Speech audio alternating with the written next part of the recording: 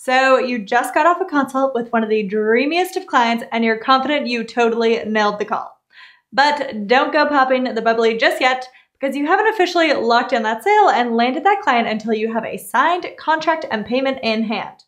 This is known as the client onboarding process, and how you handle it can mean the difference between being fully booked out in your web design business and always getting ghosted at the last minute. One thing I love about Honeybook is that everything from inquiry to launch day can be handled and stored all in one place, and my client doesn't need to log into 50 different apps or softwares to work with me. So in today's video, I'll be sharing the 4 Honeybook features I love for creating the ultimate client onboarding experience. Now, some of the tips and tools I mentioned build off of what was shared in the first video in the Honeybook for Web Designers series, which was all about using Honeybook to streamline the inquiry process. So if you haven't yet to watch actually that first video, then I'll link it for you right here so you can check it out. But before we get into today's content, I also wanted to share a brand new resources I created just for designers to help you plan the perfect client process from inquiry to launch day. Clients aren't just looking for someone to build them a pretty website. They've saved long and hard for this investment, and they need someone they can trust to take the lead and manage the project seamlessly from start to finish. So if you've been just winging it with your clients and crossing your fingers that nobody calls you out on it, then this free client process template is for you. It's time to finally look and feel like the part of a pro designer and create a rock solid, repeatable process you use with every single client. You can find that free template here, and I'll also put a link to that in the description below for you too.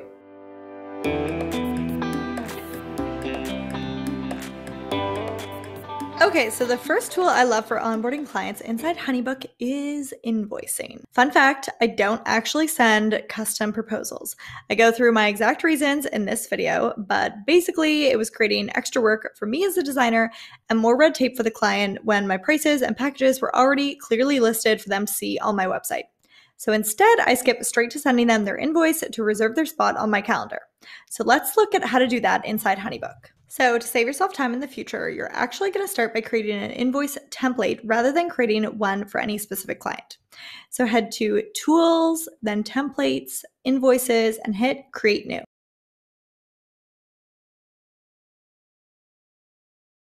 If you offer more than one type of package, you'll want to create a separate template for each. So for this example, I'll create my 2-week website package invoice. Type the name of your template in the top left of the window. Your client won't see this, it's just for your purpose behind the scenes. Then add in the name of your package as a line item. You can always edit the line item and add additional a la carte items when you go to send it to your client. Include a short description of what's included in the package and the price. And then head down to the payment schedule section. So for this example, say I'd like to receive payments in 3 installments. 1 being due the day the invoice is sent, 1 at the halfway mark, and 1 when I go to hand over their finished design. I'll just keep clicking add another payment until I have the correct number of payments. Next, I need to tell Honeybook how to split up the payment amounts. Will they be divided into 3 equal payments, or do I want to be able to set a custom percentage or amount for each one? Then I'll tell Honeybook when each payment is due. You can use automatic dates like due upon receipt or a certain number of days or weeks before the project day, which in this case is launch day. Select custom dates from a calendar, all of which can be edited when you go to send the invoice to a specific customer. You can even save your payment schedule as its own template to be used with the invoices you create for other packages. You can customize the cover photo at the top of your invoice by clicking the little image icon and uploading your own image or on-brand graphic. To preview your template, you'll want to hit the little eye icon at the top. Your client will be able to view the invoice and when each payment is due, as well as decide whether or not they will allow future payments to be automatically charged to their card on file.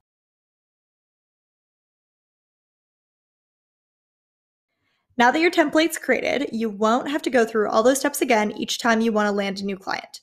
You just head into your client's project you created when they first inquired, and select New File, then Invoice, then select your invoice from the list of templates.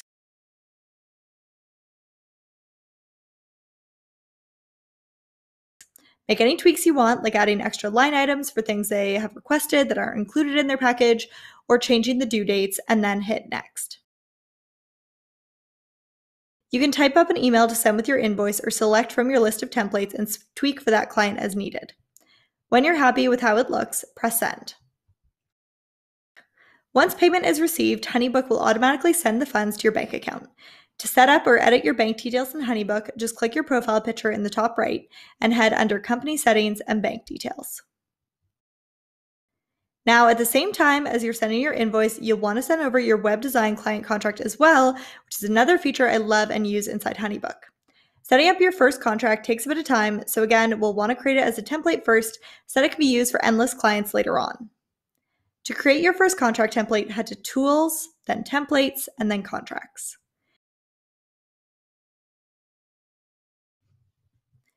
Name your contract and add whatever photo or graphic you like to the cover photo area.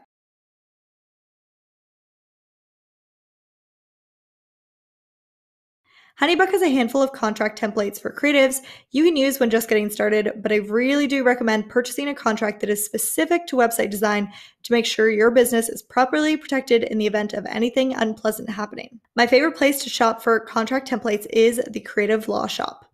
And when you're shopping there, feel free to use my affiliate code Paige10 for 10% off. Now, copy and paste your template text into the template builder, and then start adding in the appropriate fields. So if my template indicates that this part of the contract needs to say my client's name, I select the text I want to replace and click Add Custom Field.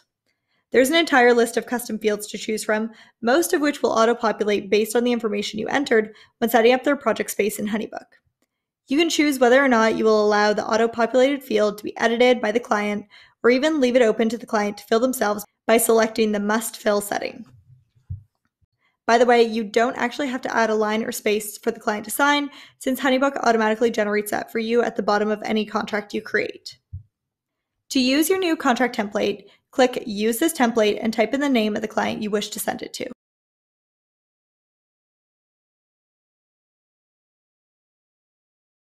Or just head to their project, click New File, Contract, and select your template from the list.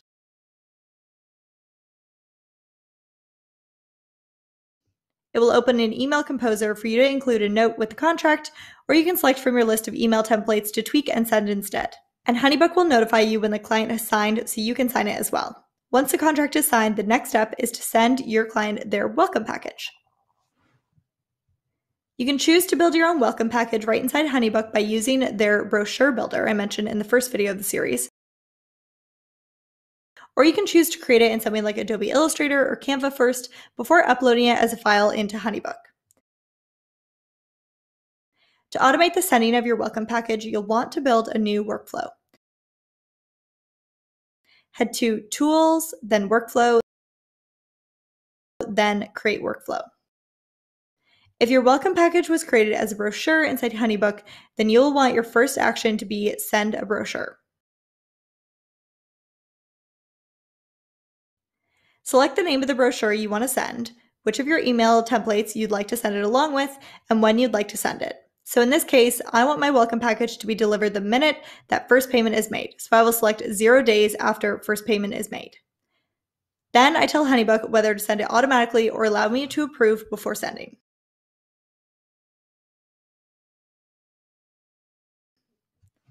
Now let's have a look at how to send a welcome package created outside of Honeybook. I'll still create a new workflow, but this time I'll select Send an Email instead. I can use the drop-downs to choose which template to send and when to send it, but you'll notice there's no place for me to attach a file. This is because the file gets attached to the email template itself. So I will navigate back to a page that shows my main menu and select Tools to Templates to Emails. Once my email is drafted, I hit the little paperclip icon to attach my file. Now, every time I select that template to use with a client, the file will automatically be included. So that is how you would automate the sending of a welcome package on autopilot. But what about the collection of client homework and all the information I need to get started with their site build? My next favorite tool for ensuring a smooth, professional client onboarding process is Honeybook's built-in questionnaire feature. I love to use questionnaires to learn more about what the client is envisioning when they dream about their new website. You would have already heard the basics during the consult call, but now it's time to ask some in-depth questions to help inform your decisions as you build their site. So let's pop back into our templates by going to Tools, Templates, Questionnaires, and hit Create New. To add in your first question, just start typing a question in the box. To edit a question, just click on it and change the placeholder text and whether or not this will be a required field. If you want something other than an open-ended text response, then click Add Question or Section and select from the question formats they provide. So you can add in a short or long text answer field, multiple choice, boxes to check, a list to select from, or even add pre-built sections which you then customize. If you're unsure of what sort of questions to be included in your client questionnaire, you'll want to check out this video on what to ask your client before you start designing. Just like when we automated the sending of the welcome packet, we can also automate the delivery of our questionnaire. So open up the workflow you already created for your welcome package by going to Tools and then Workflows. Then click the plus sign to add a new action to your workflow. In this case, you want the action to be Send a Questionnaire. Then, just like you did with the welcome package, you select which template to send, which email will accompany it, when you want to send it, and whether or not it will require approval before sending. So why automate any of this? Say you sent your contract and invoice to your client on a Monday immediately after hopping off the consult call. Your client lets you know that they need a few days to run it by their team. It's now Thursday at 4:45 p.m. and your client has finally had a moment to sit down and review and sign your contract and get that first payment made. But you already made plans to take a long weekend and won't see that notification until the following Tuesday.